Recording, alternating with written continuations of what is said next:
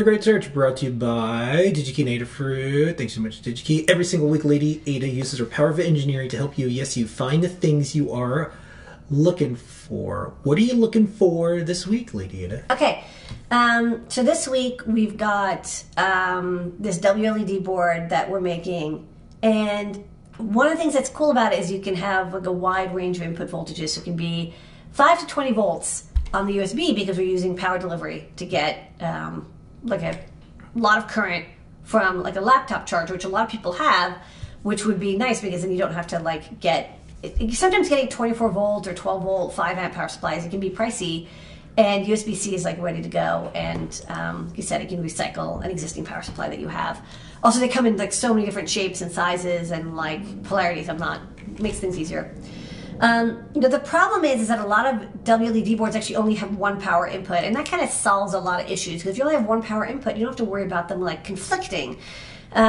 Like, you know, in theory, people would only plug in one of these, but in reality, people don't. People like make mistakes, and whatever you do, you don't want to have this USB connected to your computer while this is powering it with 24 volts, and the 24 volts like feeds back into your computer and explodes your motherboard, right? So you have to be super, super duper careful when you're dealing with high voltages not to feed them back. And so there's two options for dealing with this. Well, there's you could do like a hot swap chip, and they do exist, but the problem is that the currents and voltages I'm dealing with are 5 amps at 24 volts, and actually there's not a lot of inexpensive chips that do that. I did find one like hot swap power controller from Linear Tech, which is now Analog Devices, and it's, to nobody's surprise, it's like $8. So I'm like, and that's like triple the cost of the bill of materials, right? So I'm not going to use that.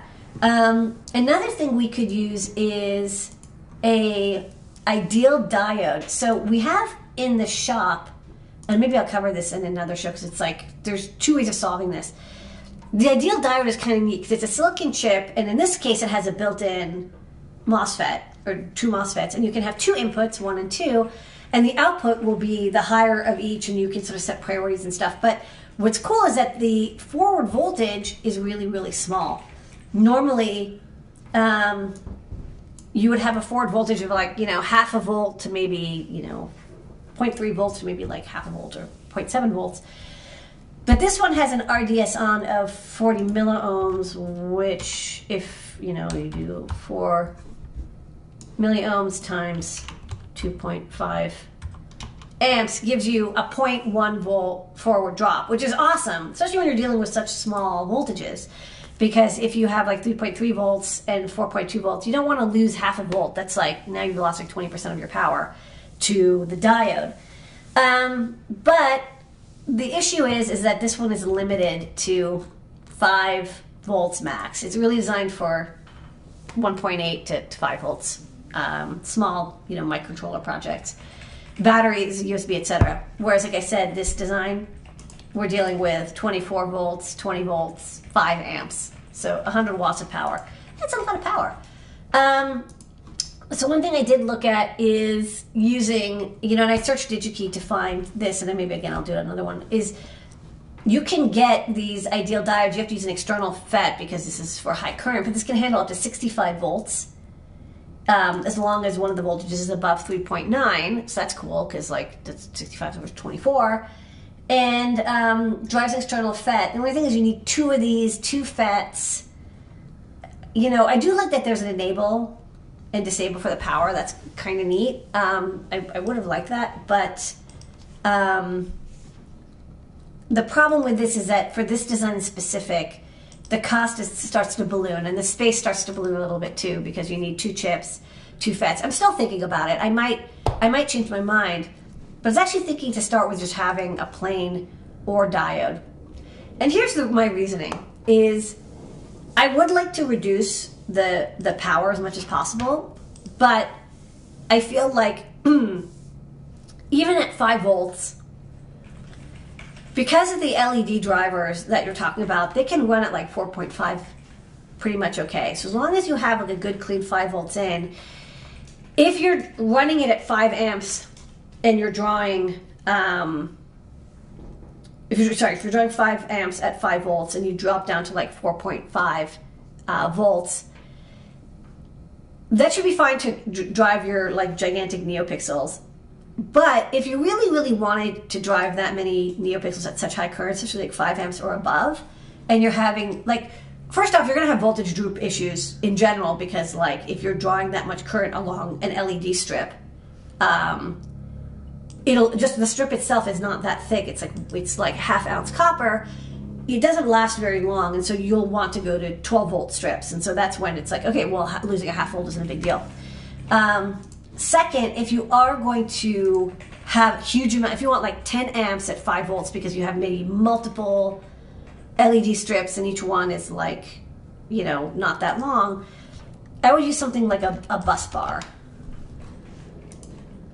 which I've totally used for NeoPixel projects. And these are great because it's just a gigantic chunk of metal, and you put all the red wires for the NeoPixels in, you power it, and then uses your distribution. And, you know, it's very mechanical and manual, but like, it's awesome for high current power distribution. So I thought instead what I would do is I would find Schottky diodes instead of the ideal diodes, which I think if I was doing a, you know, if this is very popular and people are like, no, I really want an upgraded version, I think I could upgrade it. But to keep it small and simple, I would go with Schottky diodes. And what I usually use Schottky diodes for is like if we have a feather, my side is this. I don't know. Let me find one of my feathers. Okay.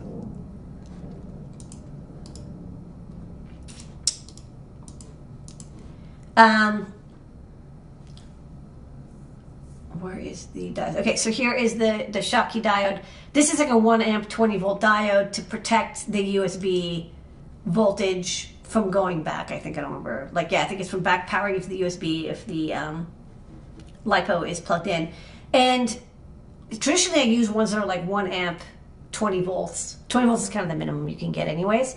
But 1 amp. So it's kind of like, do they even like make low forward voltage Schottky diodes at 5 amps and up to like 30 volts? And I was like, let's go to Diodes and find out. So let's see what we can find for 24 volts or higher. It's not that high for a Schottky, to be honest. And 5 amps or higher. And I want the lowest forward drop, ideally under a ½ amp. And then I also want to minimize my reverse leakage current. So let's look at diodes. Diode, start easy. So we're gonna look at single diodes. And let's start with active, as you may expect. So there's 32,000. So the reverse voltage, like I said, I want it to be at least 24 volts. So let's just search. I mean, this goes up to like infinite. Whoa, 25,000 volts. That's a lot of volts. That's okay. We'll just select all of them. And then I'm like pretty sure I want Schottky, but like I'm just going to, you know, ignore the technology because what's important to me is I want the average rectified current that I can handle to be at least 5 amps. So let's just select. Kind of goes into a ridiculous number of amps. Okay, and then what's really going to reduce the size is a lot of the diodes, especially at the high range, are going to be through hole. So let's look for, or chassis mount. Like if you're handling, like what was it, like 15,000 amps, it's going to be chassis mount. Let's look for surface mount only. And yeah, that's going to like, that's like 1/3 are going to be surface mount. Okay, next up, like I said, that forward voltage. So the only thing that's a little annoying is it's like the at current changes, but I found that, you know, I want it to be less than 500, so I'm just going to select 500 or less and then sort out what is available. Okay, so what's nice is that we're down to like a reasonable number. So what's cool is now we're talking, let me shrink it up. Okay, 40 volt, 5 amp, 30 volt, 5 amp, these look really good. And the forward voltages are not too bad either. 360 millivolts is quite nice, right? Because it's, you know, will vary with temperature as well. But one thing that did strike me is that there's a significant difference in the reverse leakage current. And the reverse leakage current is... So if we have like one power supply coming in here, another one coming, or this one is not connected or disconnected. Let's say we have 5 volts USB here. We have 24 volts DC here. This voltage at the junction will be 24 volts because it's the higher of the two. But there is some current that will leak back. It's not a perfect diode. Ideal diodes are kind of ideal, but they're more expensive. Some of that high voltage will leak back, and you want to minimize it. And there's always going to be some, but 8 milliamps is like quite a bit. I don't really want that 24 volts to leak back at 8 milliamps. That's actually like starting to get it to a destructive amount. You want to keep it at under a milliamp for sure. So I'm also going to look at the reverse leakage current. And I'm going to say I want 1 milliamp or less. I don't even want a milliamp, I want less than that, but it's a bit of a trade-off. Cost, forward voltage, reverse current, there's all these things are something you have to balance. Okay, so let's now look. All right, so voltage, it's cool, whatever the higher voltage is. And so the most important thing to me, given that we have everything else be equal, and they're all going to be over 30 volts, they're all going to be over 5 amps, is I want to minimize the forward voltage. So let's sort by forward voltage. And we actually have a couple good options here. Let's look for ones that are in stock. Might as well. Okay. SK4054 series. Let's also not look at marketplace ones. So I'm only looking at stuff that's in stock right now. There's these like chunky ones, SMCs. I will say I've used the PMEG series, and I'm a fan of them. They're very good, and they have very low reverse leakage, so I kind of like that. SL54, so there's actually quite a few good options here, which I like. And, not all of them are Schottky. Like this one's called like a super barrier, which is kind of cool. Well, this one's really nice. It has only 450 milliamps at 10 amps and 300 microamps at 50 volts. That's like pretty cool. This is a power DI. And the prices are a little expensive, but they're not too much.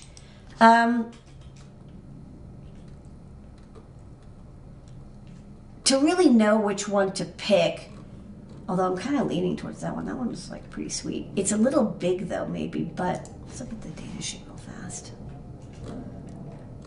So let's look at so there's going to be the instantaneous forward voltages. So at 5, so this is logarithmic, so at 5 amps, at worst you're going to hit 450 milliamps. So yeah, this is kind of a nice option. And then it can handle up to 10 amps of current, which might be nice, although we're going to fuse it. So I'm actually kind of thinking maybe I'll do this one. It's not a bad choice. Okay, I think I'm going to look at this one. It's a little bit overkill, but I kind of like it. There also might be ones in the other family. So I think right now, although I have to compare and contrast all of these. Actually, there's a couple of 10 amp ones over here. Oh, they're all going to be these kind of big sizes. Anyways, I like this one. Okay, so let's look at this one. This is my first choice. Let's do the Diodes Incorporated. SBRT 10U50, 10 amp 50 volt, power DI5 package diode. In socket Digi-Key. And that's a great search. Wait.